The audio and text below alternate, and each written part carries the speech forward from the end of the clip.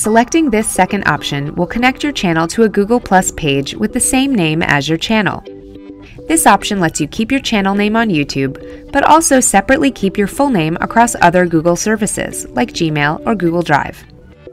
Here's an example of what your name will look like on Gmail.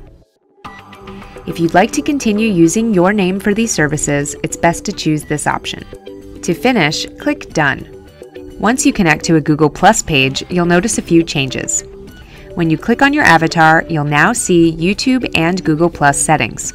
To access your channel, click on My Channel. Be sure to subscribe to YouTube Help for more tips and tricks.